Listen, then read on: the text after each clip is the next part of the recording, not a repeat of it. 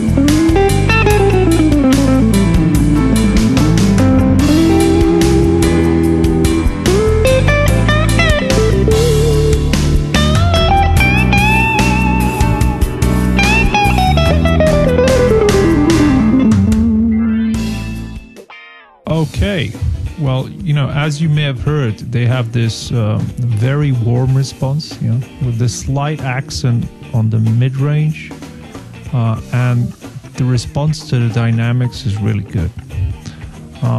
Okay, that was clean. Let's see how they behave with just a little bit of gain, yeah?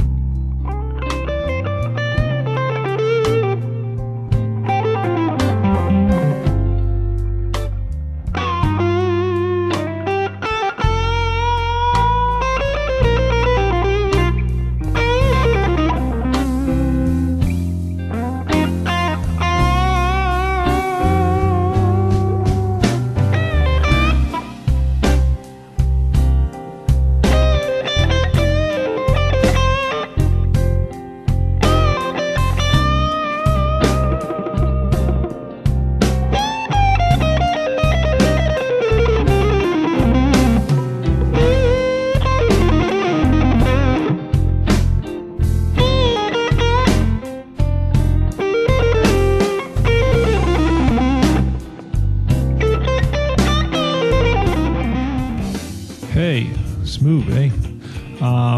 Okay, I find that, this semi-overdriven setting is really the sweet spot of the Seth Lover pickups.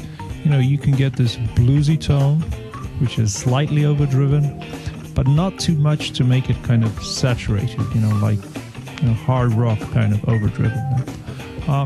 When you keep it in this semi-overdriven range, the dynamics of the pickup can really be heard, and the best comes out of it. Now, let's see if the pickups can work also on a higher gain setting.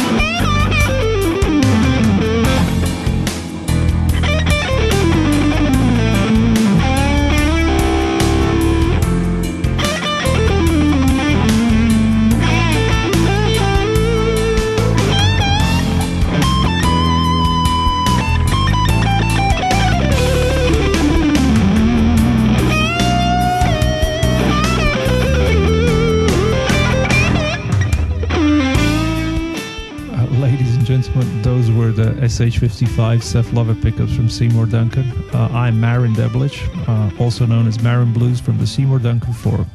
Take care.